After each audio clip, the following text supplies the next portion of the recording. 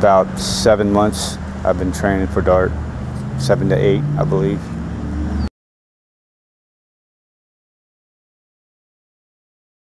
What got me into training to start off with is I was one of them guys that would sit around and talk about the new guys on the road, not knowing which end of the truck to drive from. They didn't know what they were doing, they couldn't back or do nothing.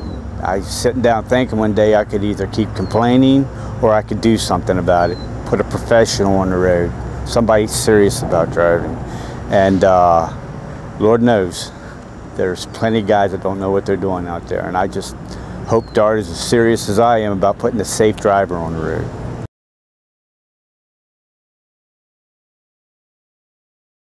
The company's nice, but again, me having a hand in putting somebody on the road that could possibly be profitable to Dart and himself or herself.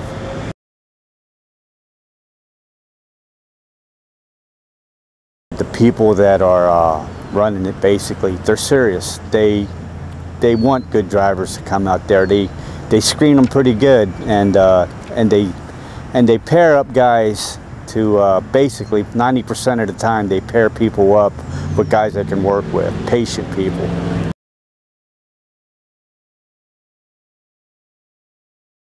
I prepare them to take the test for safety. Basically, I want them to be able to answer those questions without hesitation that they ask them.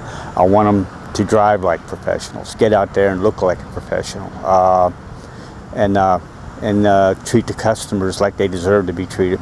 Because when I take a load, I'm not only representing Dart, but I'm also working for that guy who's expecting his freight in his warehouse in good shape. I want my trainees to have the same attitude I have about that. I drill them. There's no other way to say it. I'm always making sure they know the rules of the road, which is important, that they know Dart policy. Dart wants things done a certain way, and they're in charge, so it should be done that way.